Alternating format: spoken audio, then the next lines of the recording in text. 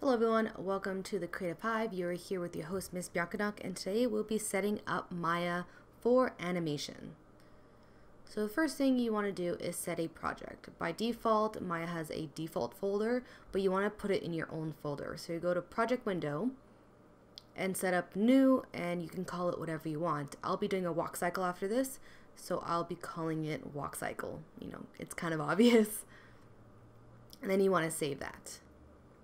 Afterwards, you want to set your project so that all your files save in the correct location. And then to make sure all your effects were good, you're going to save the scene. Call it whatever you want. Mine will be called Walk Cycle because that's what I'll be doing.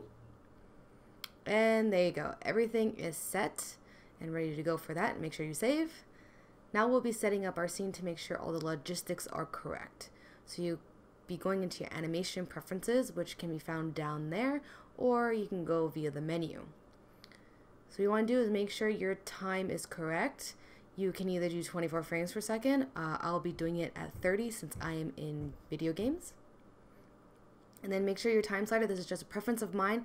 I like to start it at 0. And then you have to make sure you'll do real time, not every frame. It has to be real time playback. Perfect, so that is done. Next thing I'll do is I'll be creating a shelf. I'm new to this 2016, so I don't have my shelves anymore. And I'll be calling it rigs. You'll know later on in this video. Then I'll be importing my rig. I use Ultimate Boney for my walk cycles because it's an excellent rig. I will provide a link down below for you to download it. So there he is. Next thing I'll be doing will be selecting all the controls. Now I'm going to be speeding this all up. You'll know why I'm selecting everything. Don't drag select. Make sure you select every single control. You'll only have to do this once. Trust me, this is a one-time thing and you'll never have to do it again. Once you have everything selected, you'll go into your script editor down in the corner of the screen and you'll select everything you just selected. And you drag it, and then you'll be middle mouse button, drag it onto your shelf, and it'll save, and you gotta save as Melscript. And there you go. So now you can, instead of dragging or selecting all those again, you pretty much can just select that, and it selects everything for you. It's super simple. This is such a huge time saver, and if you want, you can name it whatever you want, because eventually you'll have a bunch of rig names, and you'll be able to do that.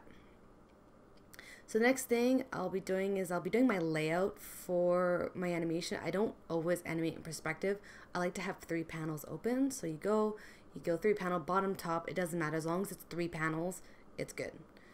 So one, I will keep perspective, but then the other 2, one I will change to orthographic front, and the other to orthographic side.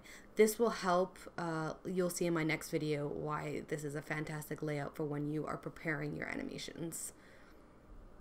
So that is everything. That is my setup and how I prepare for my scene. And in the next video, I'll be showing you how I do a walk cycle.